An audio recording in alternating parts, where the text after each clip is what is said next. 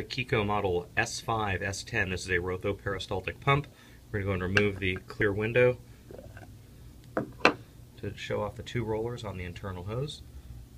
You're going to notice that one roller is always in contact with the internal hose. There are several different places that you can put these rollers depending on the operating pressure. Go ahead and start the pump if you will. This pump is operating in a clockwise orientation, which puts the vacuum port at the bottom.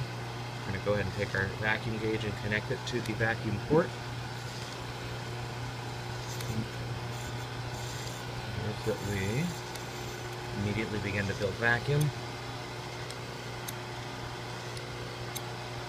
The pump will generate in excess of 25 inches of mercury, closer to about 27.